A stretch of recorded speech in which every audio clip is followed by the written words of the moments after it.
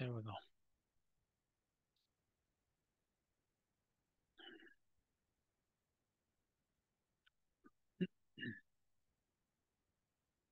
Hello, guys. Hello, hello. How are you doing today, guys? Hello, Iris. Hello, teacher. Good evening.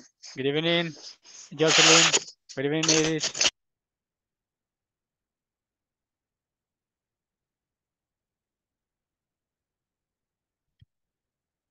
Good evening, Byron. Por acá, vamos a ver. Good evening, teacher. Good evening, Jocelyn. How are you? Fine, and you, teacher? Very good. Okay, Good I'm ready. evening, teacher. Good evening, Byron. How are you doing today, sir? How is your day going?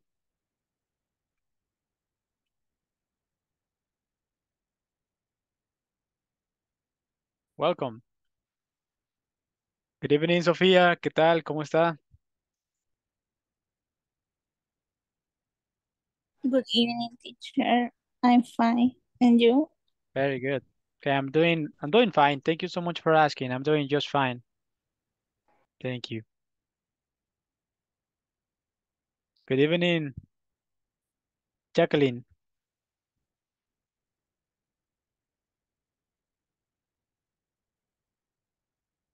Good evening, teacher. Hola, ¿qué Excuse tal? me. No, that's fine. No worries. Fine, fine, I'm fine, Very teacher. good. Very good. And about you.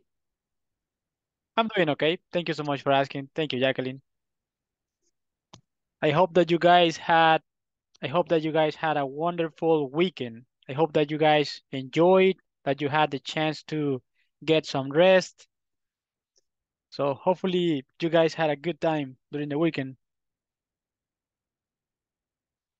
Espero que se lo hayan pasado bien. A ver, cuéntenme, ¿qué hicieron el fin de semana? Vamos a ver. What did you guys do on the weekend? My weekend was very good. A good time to rest, enjoy with my family. All right, very And you, good. teacher? Very good, Iris. Well, I had basically the same. I spent some time with my family. I traveled to San Luis Talpa in La Paz. So I traveled, I went out, I went to the mall. So I did a couple of things. It was a good weekend. I did a lot of things, so I'm tired. That's the only thing. I'm really tired at this time. Oh, But I'm really happy to hear that you had a good time with your family. It is very good. What about the rest? What did you guys do on the weekend? Did you do something exciting? Something that you want to share? Did you go to church maybe? A lot of people go to church on the weekend, especially on Sunday. Many times, especially, I mean, if you are a Catholic, people go to church on Sunday, right? So I don't know about you guys. Do you go to church?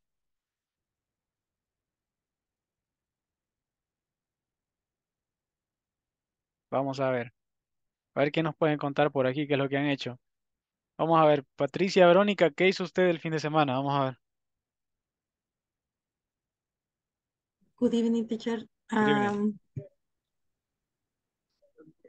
Only watching soccer. I see. Okay, very good. I like it. Yes, I I see. like it. Very good. I did basically the same thing. I didn't have as much time as I wanted, but I watched a couple of games. I watched Alemania contra España. Yes, I really wanted to watch that game because I think that they are like the like the strongest teams in the competition. So I think that they are really good. I really like the game. Did you watch it? yes, Yes, you did. Okay, very yes, good. yes. And did you like it? Um, yes, I like it. Okay, very good. Do you have a favorite team, Patricia? Brazil, Brazil. Okay, I see. Okay. España. And Spain too. Yes. Very good. Okay.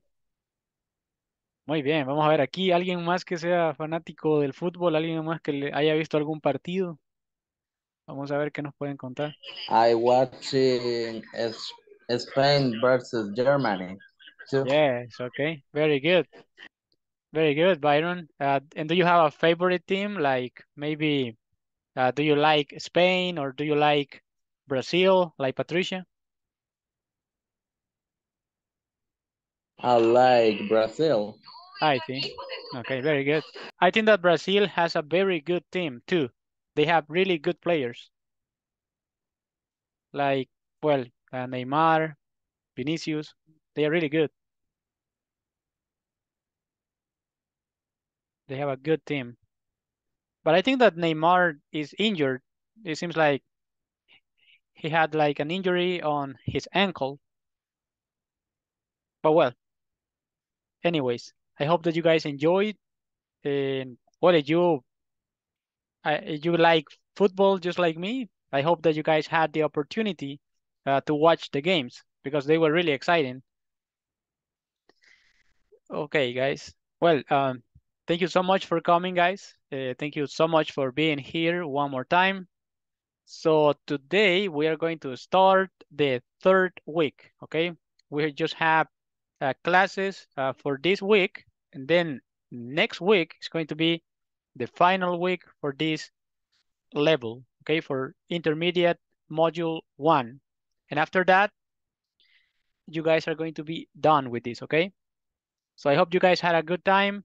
Last week, we were talking about different things. We were talking about used to, and we also talked about comparison, evaluations with nouns and with adjectives. And uh, we also learned how to express wishes, right?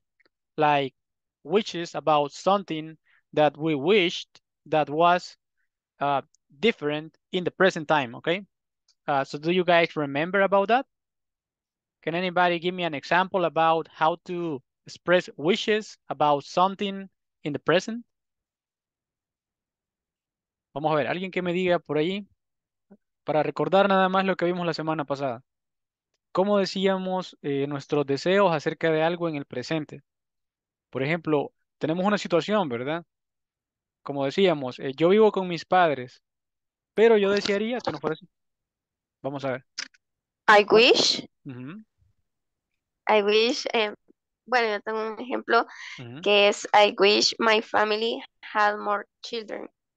Okay, very Desearía good. que mi familia tuviera más niños. Okay, very good. And me, Thank you. teacher, and me, I wish I knew how to play the piano. Very good. Thank you, Iris. Thank you. And yeah, very good. Thank you, Monica, too. Okay, Alicia, I wish have a lot of money. I wish I had a lot of money. Okay, I wish I had. Bueno, ¿y qué pasaba? Muchas gracias, Alicia. Muy buen ejemplo. Vamos ahora con Patricia. Vamos a ver.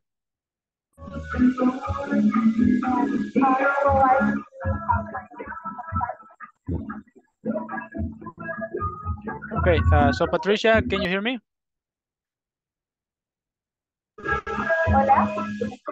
Yes. Okay, Patricia, we cannot hear you at this time. I would like to have my own apartment. Okay. Okay. Thank you, Patricia. Thank you. Yeah. Okay. Very good. So you said that you wish you had your own apartment. That's what you said, right? Very good. Okay. Very good, guys. So what happens when we have a third person like he or she? ¿Qué pasa cuando tenemos he or she? ¿Cómo es en ese caso? Vamos a ver. ¿Qué decíamos que pasaba cuando teníamos he o she? Ahí cambiaba, ¿verdad? Entonces lo hacíamos de una forma diferente.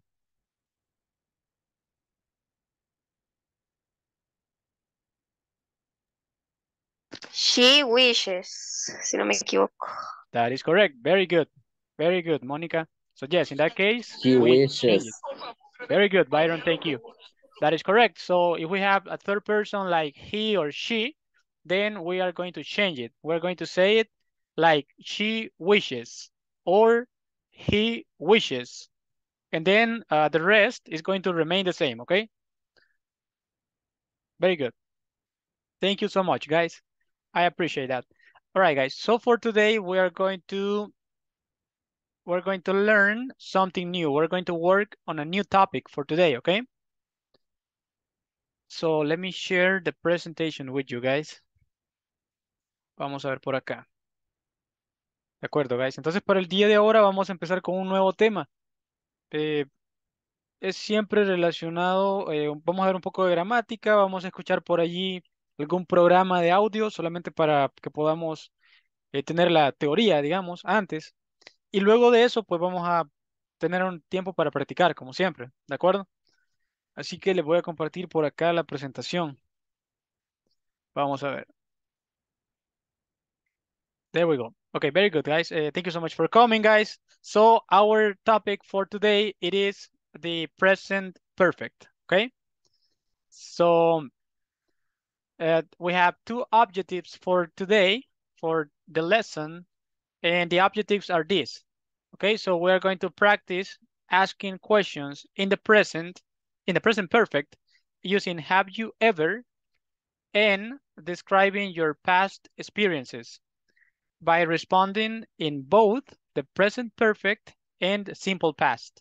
Okay, so basically, guys, when it comes to the present perfect, and when we ask questions using the present perfect, usually we answer to those questions using the present perfect and also the simple past. So we are going to learn both the present perfect and the simple past, okay? You guys probably, you may be familiar with the topic. So we're going to just, we're going to review, we're going to go over the information just in case, okay? So then objective number 2. So this is something that we are going to learn later during this week. So we are going to learn about sequence adverbs, okay? But that is going to be maybe in about 2 days, okay? It's not going to be for today. It's going to be in about 2 or 3 days. Así que vamos a continuar entonces por acá, guys. Para esta semana nosotros, creo que ya se los compartieron por ahí. Nosotros tenemos que completar la sección 4, ¿de acuerdo? Para el jueves, creo que les estaban mencionando que teníamos que completar aproximadamente el 80%, ya para el día jueves, antes de la clase, creo. Así que vamos a intentar tener ya la información lista para ese día. De acuerdo, entonces vamos a empezar con el tema que es el presente perfecto. Les voy a dar solamente esta definición para que nos ayude a ponernos en contexto de qué es lo que es, ¿verdad? All right, guys, so when it comes to the present perfect, it is something that we use when we want to talk about an action when time it is not important, okay? Or when time is not specified, or the action has not really finished happening. Okay, so how does this work? When it comes to the situations, we can say things that happen in the past. And when it comes to the present perfect, it is something that started at some point in the past, but we are not saying exactly when it happened because that is not important to us. And also, it may be something that is still going on, okay? So we have examples like this. So we have, I have worked hard today. So this is one example for the present perfect, okay? So we are saying that I started working earlier today, something in the past, and it's still going on to this point, okay? That is the difference between the present perfect and the simple past. Okay, we have another example here. It says, I have learned a lot of new English vocabulary. Okay, so this is something that started in the past. We don't know exactly when it happened. That is one of the keys to this topic, okay? So it is something that it doesn't matter exactly when it happened. Okay, Bueno, entonces en este caso, guys, solamente para como respaldar a esto, el presente perfecto lo utilizamos nosotros para situaciones donde el tiempo no está especificado, ¿de acuerdo? Y también para cosas que empezaron en el pasado y que todavía puede que tengan una conexión con el presente, puede que todavía no hayan terminado. Y estos son algunos ejemplos como los que tenemos acá. Para nosotros formar la estructura del presente perfecto, nosotros utilizamos el verbo auxiliar have, ¿ok? Y esto lo vamos a ajustar de acuerdo al tipo de sujeto que estemos utilizando. Si nosotros tenemos una tercera persona, como es he, she o it, en ese caso nosotros utilizamos has, ¿de acuerdo? Entonces, por acá ya vamos a ver. Se lo voy a poner por acá. Entonces acá tenemos have y has, ¿ok? Entonces nosotros vamos a utilizar have con I, you, we y they, ¿ok? So, I have, you have, we have, they have. Y nosotros vamos a utilizar has con las terceras personas como son he, she, and it. Así que eso es lo que nosotros principalmente tenemos que tener en mente. ¿De acuerdo? Vamos a formarlo a partir de siempre un sujeto, luego nuestro verbo auxiliar, que va a depender de esto de acá. De qué persona estamos hablando, ¿de acuerdo? Si es una tercera persona, utilizamos has, y si es las otras opciones como I, you, we, and they, we are going to use have instead, ¿ok? Entonces, vamos a ver por acá, vamos a ver algo antes de que entremos más como en la estructura. Vamos a ver algo por acá, permítame. ¿Perdón? Sí, perdón, Joel, ¿quería decir usted algo? I'm sorry, teacher. Okay, that's fine, no worries. No worries, Joel, that's fine. Bueno, entonces, como les estaba mencionando, acá tenemos esta estructura, ¿de acuerdo? Entonces se la voy a explicar antes de que veamos lo que les quería mostrar. Entonces, el sujeto, luego nosotros utilizamos el verbo auxiliar y a continuación va un verbo en la forma del pasado participio, ¿de acuerdo? Nosotros tenemos tres opciones cuando se trata del verbo. Tenemos la forma base o la forma en presente. Luego nosotros tenemos la forma del pasado simple. Y en último lugar tenemos el pasado participio. Perdón, entonces permítame un instante, guys, que creo que tengo que hacer unos ajustes acá. Permítame un momento nada más. Creo que era esta. Vamos a ver. Se me ha mezclado por acá esto. Creo que esta sería. Vamos a ver.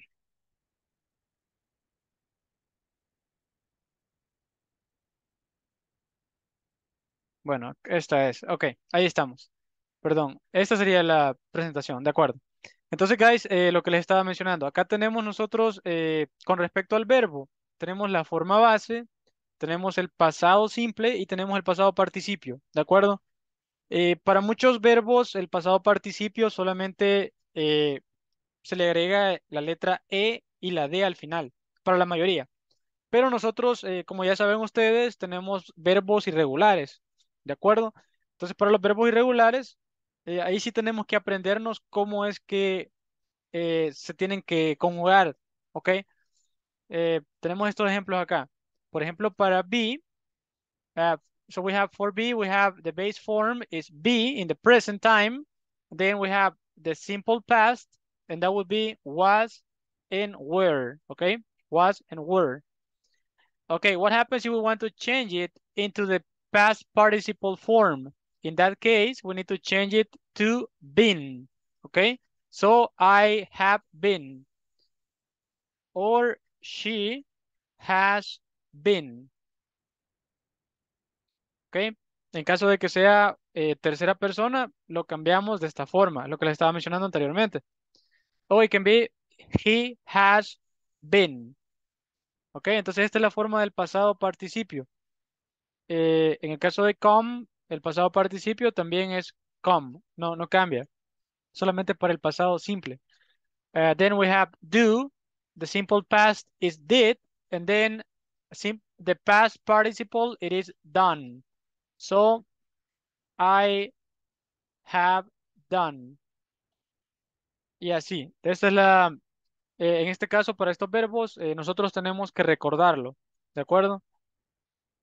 Entonces vamos aquí, vamos a ir atrás. Tenemos algunos ejemplos adicionales. De estas son oraciones en las cuales lo hemos conjugado de una forma que sea una oración del tipo positiva. Entonces, ¿cuál es la estructura? La estructura es, we have the subject, then we have the verb, have or has in this case, then we have the verb in the past participle form. And after that, we are going to add a complement, okay? So, like Elvis has met his new teacher, okay? So, bueno, acá sería he has met her new teacher, okay? En este caso, estamos diciendo que Elvis ya ha conocido a su nueva, a su nuevo profesor. Aquí vamos a cambiar de acuerdo, ahí está. Entonces, esto equivale a decir que él ya ha conocido a su Teacher, nueva, I'm perdón, sí. sorry.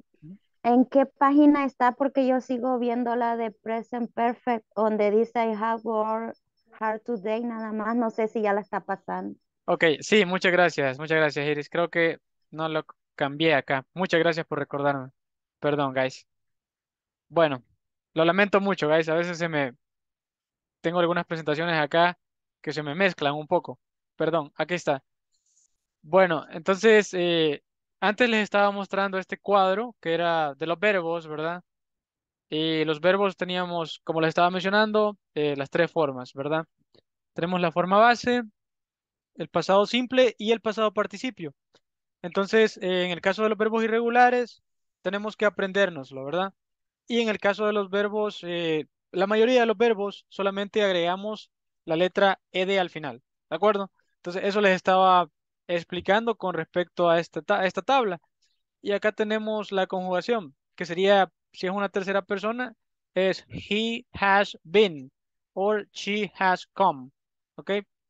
Entonces, por acá tenía algunos ejemplos más acerca de oraciones, en este caso una oración afirmativa utilizando el presente perfecto. Entonces, ¿cómo funciona? Tenemos el sujeto, tenemos el verbo auxiliar, que es have or has, and it depends on the subject. Like in this case, we are talking about Elvis, which is he. So that is the reason why we are using has. Okay, Elvis has. And then the verb is going to be in the past participle form. Okay, like Elvis has met his new teacher.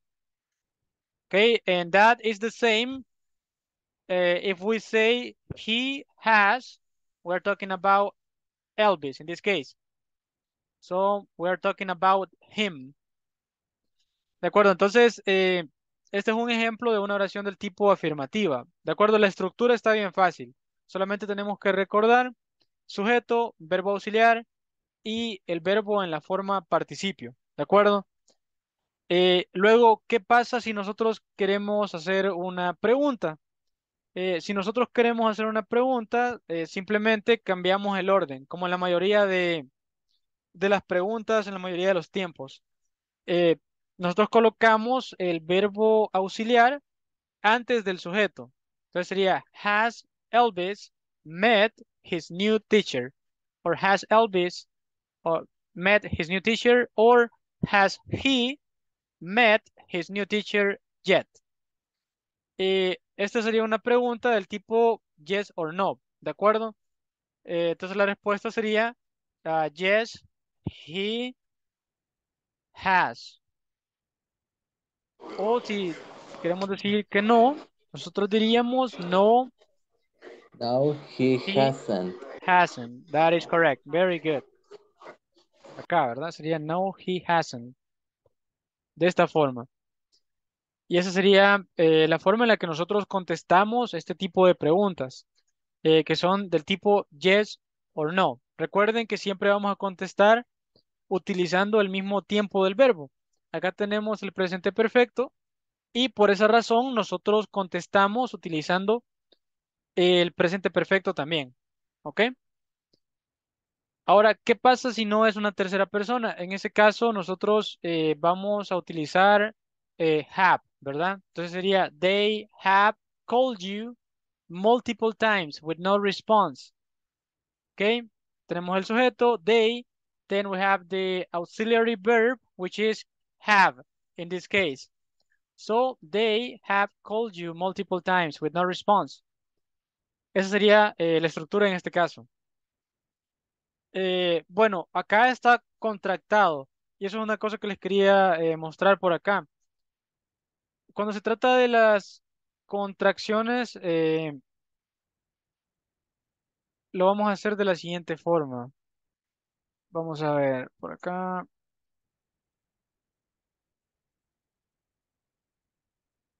Ok, déjenme, por acá se lo voy a anotar mejor. Creo que no lo tengo. Vamos a ver, si es por ejemplo para I have, nosotros lo contractamos de esta forma, sería I've, ok. Y la pronunciación sería como con vibración y haciendo el sonido de la letra V al final. So, I've been to Mexico. I've been, okay? I've. At the end, there is like a B sound at the end. Eso es para el caso de I have, okay? So, I've. ¿Qué pasa si, por ejemplo, hacemos una contracción para una tercera persona como she o he? En ese caso, si queremos decir she has, nosotros podemos decir también she's been to Mexico. Okay, she's. And the contraction, as you can see, it is the same contraction that we use when we say she is a doctor. Nosotros lo contractamos como she's a doctor. ¿De acuerdo? Entonces es el mismo tipo de contracción, si ustedes se fijan. She, apostrophus, S. ¿Ok? It's the same thing. ¿Cómo vamos a saber nosotros cuál es la diferencia? Pues en este caso nos lo va a decir el verbo, ¿verdad? Acá tenemos el verbo en pasado participio. Entonces aquí sabemos que estamos hablando del presente perfecto, ¿de acuerdo? Y en este caso, si ustedes se fijan, estamos hablando simplemente del el presente simple, ¿ok? Estamos diciendo ella es. Estamos hablando del verbo to be, ser o estar. Entonces es diferente esto de esto de acá. Se escribe de la misma forma, se pronuncia igual, pero es un contexto diferente, ¿ok? ¿Qué pasa si nosotros queremos contractar de igual forma he has? So in that case we say his. Okay, so he's been waiting for you all morning. Okay, él ha estado esperando por ti toda la mañana. El mismo tipo de contracción, ¿de acuerdo? Es igual. ¿Qué pasa? Ahora vamos a ver, por ejemplo, con you o they. En ese caso, nosotros solamente colocamos el pronombre como you y luego el apóstrofe y la letra V y la E. So, you, ok, en ese caso hay como un sonido, siempre es el sonido como de la letra V al final. So, you've been studying, ok. Bueno, acá era así. Sería you've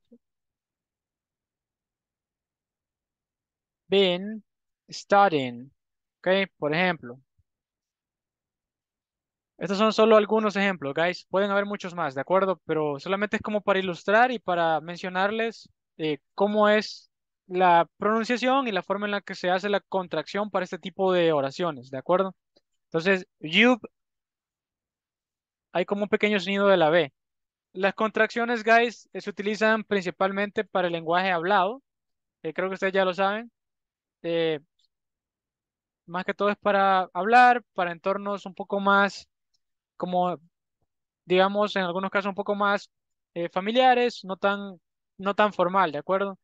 Ya si es un documento más formal, pues ya tendría que ir quizás sin contracciones, ¿de acuerdo? Pero a la hora de hablar, pues por lo general la gente hace muchas contracciones. Es para ahorrar tiempo y para hacerlo más rápido. Entonces, eso sería como las contracciones de la forma más común, ¿de acuerdo? No sé si nos queda claro esta parte o si tienen una pregunta acerca de esto.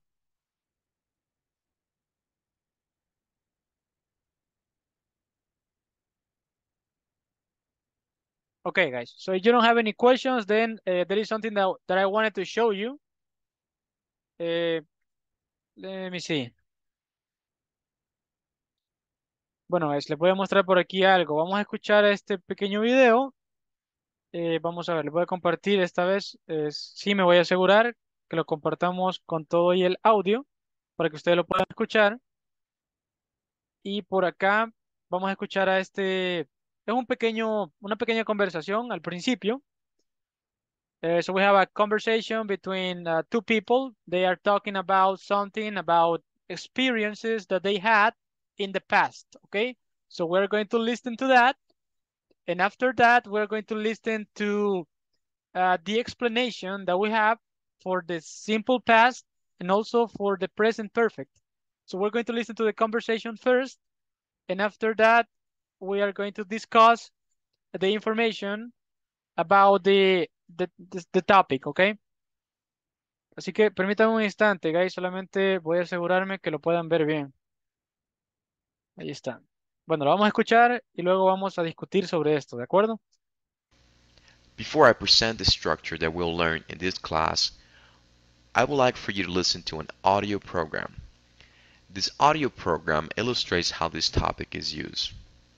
Your task is to listen carefully as I'll ask you questions about the audio program at the end.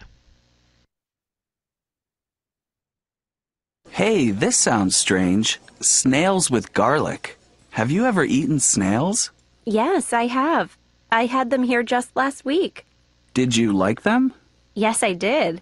They were delicious. Why don't you try some? No, I don't think so. Have you decided on an appetizer yet? Yes. I'll have a small order of the snails, please. And you, sir? I think I'll have the fried brains. Fried brains? I've never heard of that. It sounds scary.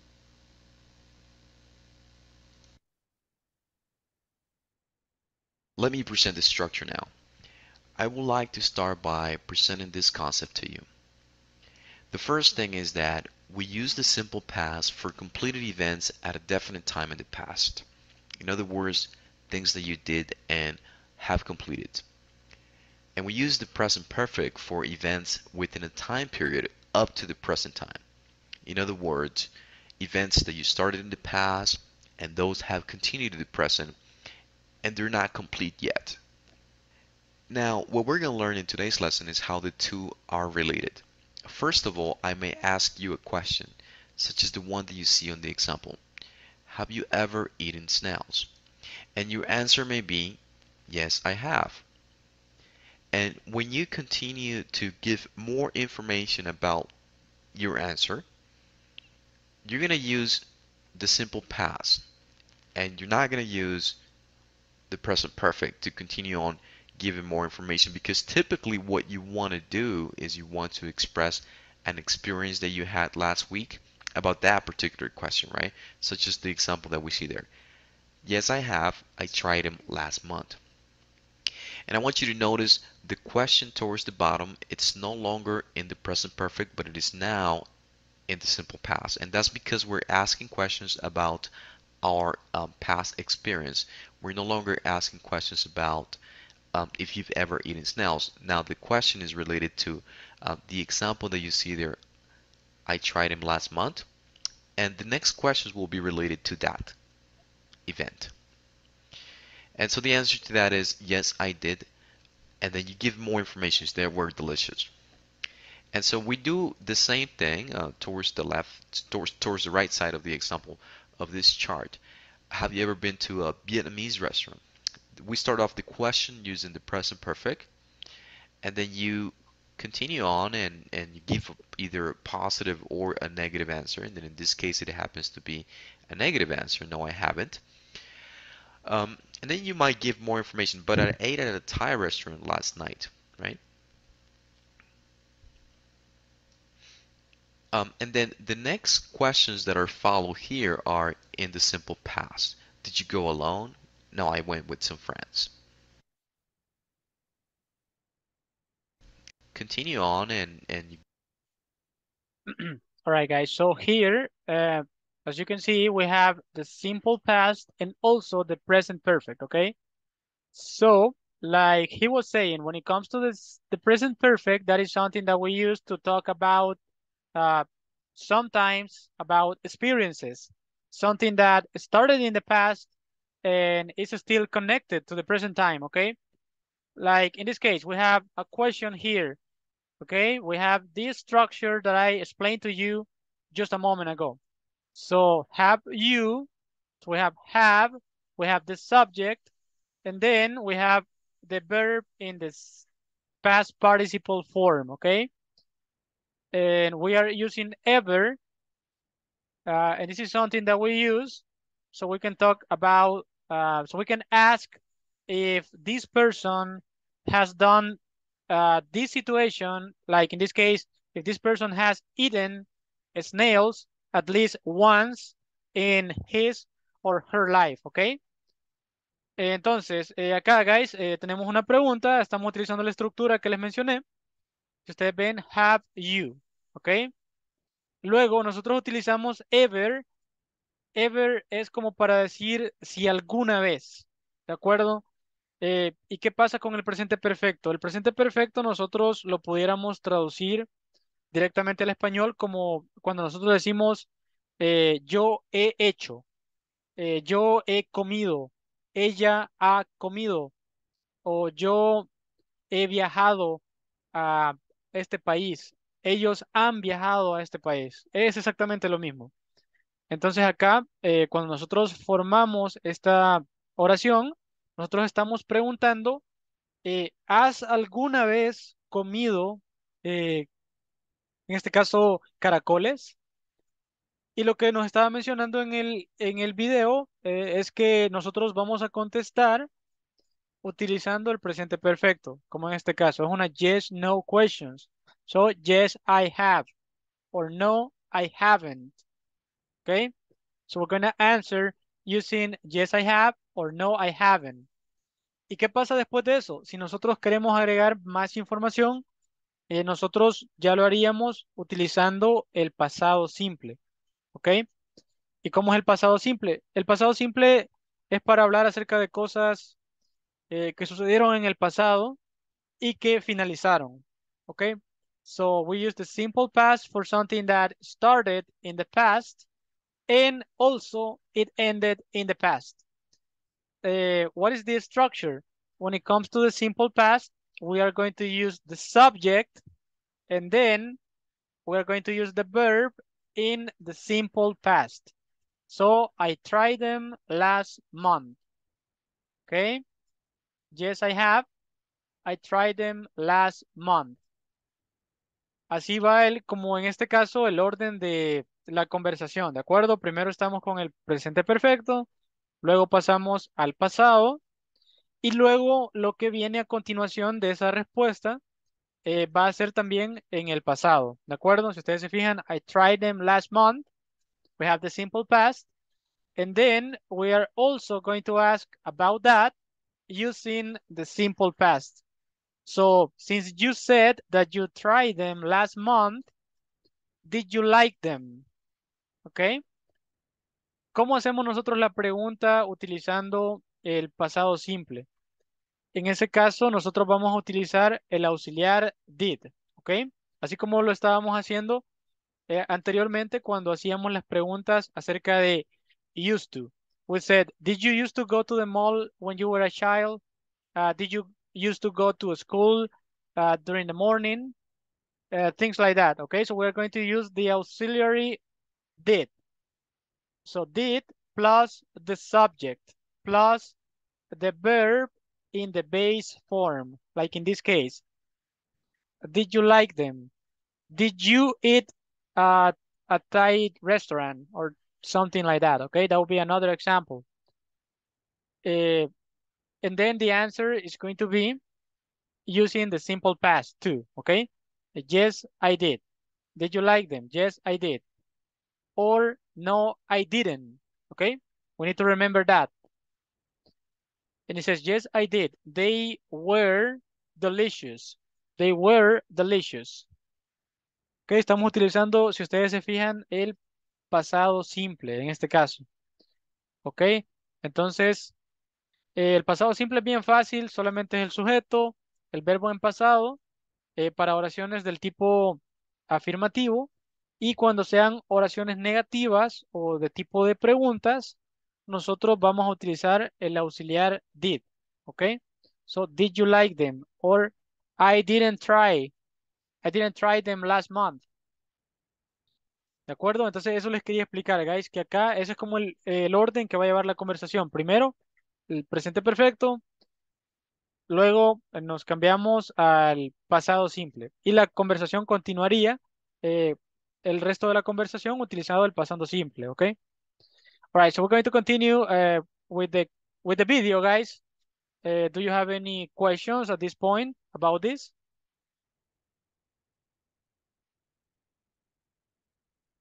Bueno, si no tenemos preguntas, vamos a continuar y más adelante, guys, vamos a tener tiempo para practicar, ¿de acuerdo? Yo siempre quiero que ustedes practiquen y como siempre, yo estoy ahí con ustedes por si tienen alguna duda y yo puedo ayudarles con eso, ¿de acuerdo? Entonces vamos a seguir. Give either a positive or a negative. We should learn the following concept that we're going to use. Now that we understand the concept on how this topic is used, what I would like to do now is I would like to explain how to form questions using the present perfect. And so let me do that at this time. First of all, we should learn the following concept that we're going to use have. Have, it's an auxiliary verb. And we're going to use have whenever I talk about the pronouns I, you, we, and they. And then I will use has whenever I talk about the pronouns he, she, or it, or in other words, third person, right? So having said this, what I would like to do now is I would like to present the structure on how to form those questions. Let me do that at this time. In order for us to form the questions, the first thing that we should include is an auxiliary have or has. As I mentioned, if we follow this rule, we learned that we're either going to use have if I talk about I, you, we, or they, and we use has whenever we talk about the third person. So in this case, we're going to use have, and then this follows the subject. Then this follows the word ever, and then the verb in its past participle form, and then whatever complement that exists. So in this case, have you ever eaten snails? By the way, this word here is a frequency adverb, so sometimes you can remove it, and the question will still be correct. But in this case, we want to use it. Have you ever eaten snails? And what I mentioned was that you can either answer this question with a positive response, such as yes, I have, or this could be a negative response, such as no, I haven't.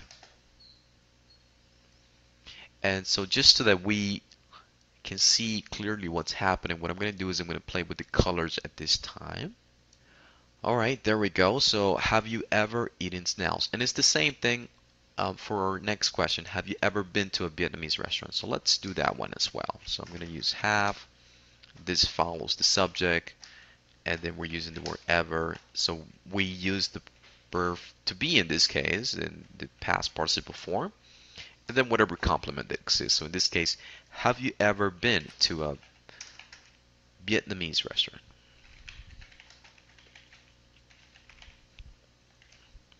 And then once again, the answer to that particular question can be yes, I have, or no, I haven't.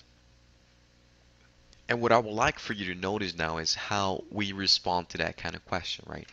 I mentioned that we can either have a positive response to that question, either yes, I have, or no, I haven't. And then this next sentence, we're typically going to follow with a simple past statement. And the reason is because I'm going to talk about my experience in the past. So in this case, I'm going to say I tried them last month. So this statement here basically talks about that past experience that I had, which is related to this topic, right? So have you ever eaten snails? And my answer to that question is yes, I have. I tried them last month. So I'm using the simple past. And now the next questions that you see there, which is what I mentioned earlier, are in the simple past. Did you like them? Now all the questions are related to this event that you see here, right?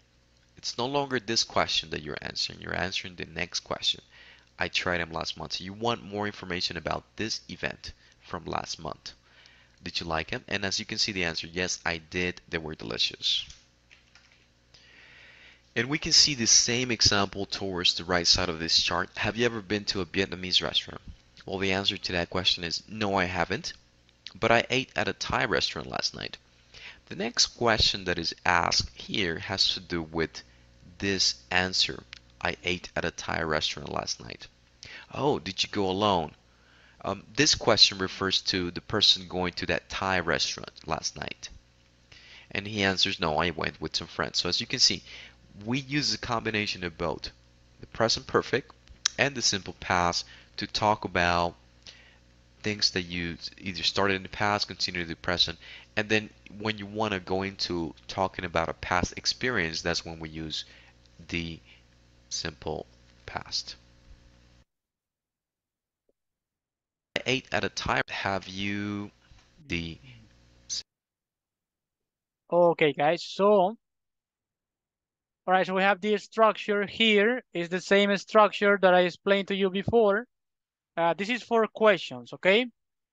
So, and like he said, when it comes to this word is an adverb, okay? This is a frequency adverb. So that is something that you can put it on, or you can just remove it, and the question is going to be correct, okay? So you don't need to put this, okay? You don't need to write it down, but if you want to use it, that will be fine too, okay? So it's going to be have or has plus the subject plus the past participle plus the complement, okay? And then the answer is going to be yes, I have, or no, I haven't. Okay, then most likely the conversation will continue using the simple past. Okay, so we have here, we are talking about that past experience that we had.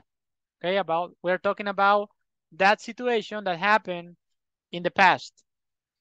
And after that, people are going to ask about that situation here, okay? About that situation that happened in the past. Did you like them? Okay, and then we are going to answer to that question, okay? Entonces, lo que vamos a hacer es esto, guys. Bueno, a mí me gustaría preguntarles, hacerles alguna pregunta, a ver, y que ustedes me contesten utilizando esta dinámica de acá, ¿de acuerdo? So, for example, I would like to ask you guys, and anybody can answer to this, okay? So, have you ever tried pupusas with salsa negra?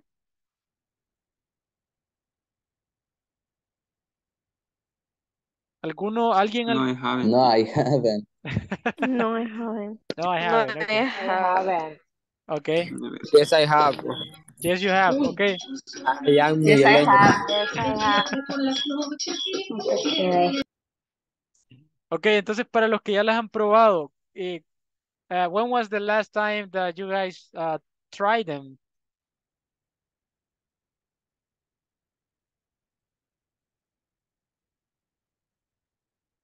Vamos a ver, aquí a los que son de San Miguel. A ver, alguien por ahí que dijo que era de San Miguel.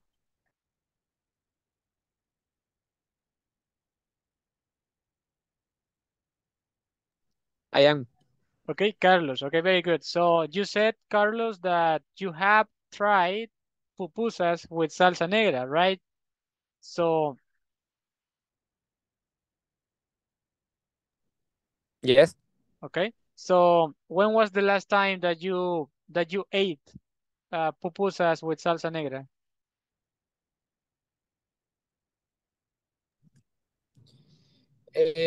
Yes, I did. They were delicious. Okay. Okay, very good. So yes, if I ask you if you like them, if I say, did you like them? Then you can answer, yes, I did. They were delicious. You can say that. Yes, I. Ujú. Yes. Vamos a hacerlo otra Yes. vez. Fernando, Okay. le voy a hacer esta pregunta y usted me contesta de esta forma, ¿de acuerdo? Y me dice, por ejemplo, yes, I have, I tried them last month, por ejemplo. O usted me puede decir que usted las probó, digamos, hace 2 semanas o hace 2 días, cuando usted guste. O sea, me lo puede decir en cualquier, hablando acerca de cualquier momento, ¿de acuerdo? So, Okay. all right, so here we go, Fernando. So if I say, have you ever eaten pupusas with salsa negra? Yes, I have. I tried in the pupusería. Pupusería sería así, ¿verdad? Yes, that's fine. That's fine. In the pupusería the last weekend. Last weekend, okay? So yes. And usually, guys, when we want to say last month, last week, we just say last month. We don't say the last week or the last month, okay? So just last week, okay, Fernando? Okay. So you can say, yes, I tried them in the pupusería last week. Yes, I tried them in pupusería last week. Okay. And did you like them? Yes, yes, I like it. Okay. Very good. So you can say, yes, I did. Yes, I did. Sorry, yes, I did. Okay. Very good. Thank you so much, Fernando. Very good. Entonces, Thank you. básicamente, eso es lo que tenemos que hacer. Ok. Vamos a ir practicando para que nosotros vayamos respondiendo de la forma correcta, ¿de acuerdo? Vamos a ir corrigiendo esos pequeños detalles que tenemos. Porque yo sé que ustedes sí se saben la estructura, pero a veces tenemos como pequeños detallitos, ¿verdad? Que tenemos que ir mejorando. Entonces, no sé si nos queda claro esta parte hasta ahora, guys. Estamos hablando del presente perfecto y si ustedes se fijan, es como esta eh, como la ruta que va siguiendo la conversación, ¿verdad? Presente perfecto, luego el pasado simple y luego pues vamos a seguir hablando acerca de esa experiencia que tuvimos en el pasado. Eso es lo que estamos haciendo. ¿Ok? Entonces me gustaría que nosotros pensemos en este momento que ya casi se nos acaba el tiempo. Me gustaría que pensemos acerca de cosas que hemos hecho. Por ejemplo, yo he estudiado inglés por 3 años, por ejemplo. Un ejemplo nada más. Y que nosotros lo anotemos y lo hagamos en inglés utilizando el presente perfecto, ¿de acuerdo? Anotemos al menos unas 4 oraciones acerca de eso. Solamente para finalizar, guys. Hagamos eso, por favor. De acuerdo, pensemos en ese tipo de cosas. Yo he, digamos, yo he trabajado en el mismo lugar por 2 años. O yo he estado casado por 5 años, por ejemplo. Se las voy a anotar yo por acá algunos ejemplos para que los tengamos ahí presentes. Permítame un instante, lo voy a hacer por acá. Ok, vamos a ver. Vaya. Entonces vamos a hacer aquí algunos ejemplos. So, I have been married for 5 years. Ok, yo he estado casado por 5 años. I have worked for the same company for 2 years. Eso es, he trabajado para la misma compañía por 2 años. O podemos decir, I have lived in the same address for or since 2002. Solamente por ejemplo, ¿verdad? Yo he vivido en la misma dirección desde el 2002. ¿Ok? Así tenemos más ejemplos acerca de cosas que nosotros hemos hecho desde el pasado hasta este punto, por ejemplo.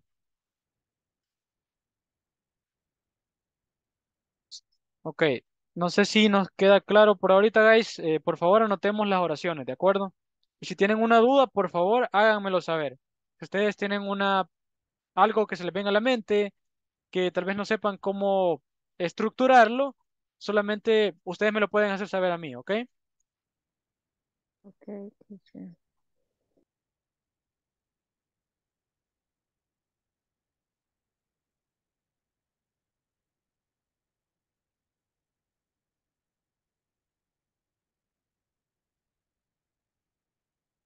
Vaya, ahí si pueden, cuando ya las tengan, vamos a compartirlas por el chat. O si ustedes las quieren decir para la clase, también está bien. Teacher, Ujú. y si, por ejemplo, pusiéramos yo he estudiado hace 2 años, ¿cómo sería? Yo he estudiado hace 2 años. Ujú. Bueno, en ese caso creo que lo más correcto sería yo he estudiado por 2 años. Ok, so I have For 2 years. studied for 2 I years. have studied for 2 years. Ujú. Yes, okay, thanks. You're welcome. Thank you. You're welcome, Byron. Okay, very good. So Alicia says, I have had my cell phone for 3 years. Okay, very good. And Fernando says, I have studied English for 1 year. Ok, en ese caso, Fernando, si es solamente por un año, sería sin la letra S al final, ¿ok? Sería, I have studied English for 1 year only. Ok, Marisela dice, I have been played the piano for 5 years. Lo vamos a pasar por acá. Lo vamos a anotar en las que tenemos aquí. Vaya, en este caso, Marisela, si usted quiere decir que usted ha tocado el piano por 5 años, bueno, creo que lo mejor, y esta es otra cosa, acá nosotros tenemos con respecto al presente perfecto, hay 2 formas. Tenemos la que acabamos de aprender, que es la forma como simple, y tenemos por otra parte la forma continua, ¿de acuerdo? La forma continua es cuando utilizamos I have been, y luego de eso nosotros utilizamos un verbo en presente continuo, que sería I have been playing the piano for 5 years, ¿ok? Esta es una forma continua en la cual nosotros estamos diciendo que es algo que empezó en el pasado, todavía está sucediendo en el presente y en este momento todavía se está llevando a cabo, ¿de acuerdo? Por eso no es lo que estamos viendo ahorita. Nosotros ahorita solamente estamos viendo esta forma base, ¿verdad? Que es el sujeto, el verbo auxiliar y el verbo en pasado. Entonces, para lo que quiere decir, por ejemplo, Marisela, pudiera ser I have played, I have played the piano for 5 years. ¿Ok? Ok, tenemos por acá el ejemplo de Joel. Ok, Alicia dice, I have worked in human resources for 10 years. I have been studying graphic design for 5 years. Ok, very good, Patricia. Y tenemos aquí el ejemplo de Joel que dice, I have been married almost 5 years. And I have been living in the same city for 9 years. I have been studying English for 2 years. Muy bien, muy bien. Muchas gracias, Joel. Vamos a ver. My house for 14 years. Have lived in the same place for 5 years. Ok. Luego Christian nos comparte, dice, I have been a guitarist for 7 years. Ok. Bueno, en el caso de esta, Christian, yo lo diría de otra forma. Ok. Está bien por acá la estructura. Pues está diciendo yo he sido. Pero normalmente guitarrista creo que sería mejor como guitar player. Ok. Y acá, si estamos hablando de 7 años, nosotros no vamos a decir a, ¿ok? Porque a es cuando es uno. Entonces sería, I have been a guitar player for 7 years. O I have played the guitar. Hay como otras formas para decirlo, ¿verdad? I have played the guitar for 7 years. Okay, teacher. ¿Mm? Thank you. You're welcome. Así que esas serían como otras formas para decirlo. Vamos a ver, aquí tenemos a Jacqueline, dice, I have studied marketing for 6 years. My parents have, ok. Para el segundo ejemplo, Jacqueline, si usted quiere decir que sus padres han estado casados, en ese caso tiene que agregar have been, ok. So, my parents have been married for 28 years. I haven't eaten sushi. I have watched clothes all day. Very good. Ok, las otras están bien, muy bien. Jacqueline. Christian prays for a long time. I have watched Dragons of House. Ok, muy bien, Alicia. Creo que aquí era I have watched House of Dragons on Netflix. O Dragons of House. Ok, maybe it is a different TV show.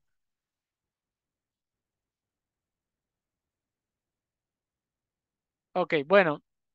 Muy bien, muchas gracias, guys, por todos sus aportes. Muchas gracias de verdad, porque nos ayudan a poder ver qué áreas tenemos que ir mejorando, ¿verdad? Entonces, por ahora lo vamos a dejar así. No se preocupen que el día de mañana nosotros vamos a continuar. Mañana sí vamos a practicar, ¿de acuerdo? Vamos a tener el espacio ahí para que ustedes puedan practicar en grupos como siempre lo hacemos. Así que, bueno, guys, lo vamos a dejar por acá el día de ahora. And I will see you guys tomorrow, okay? So I hope you guys have a great evening. And I will see you tomorrow, guys. Bye bye. See you, Bye, teacher. Bye. teacher. See you tomorrow. Bye, guys. See you See you tomorrow. tomorrow. Bye Bye. bye. Have a good night. Bye.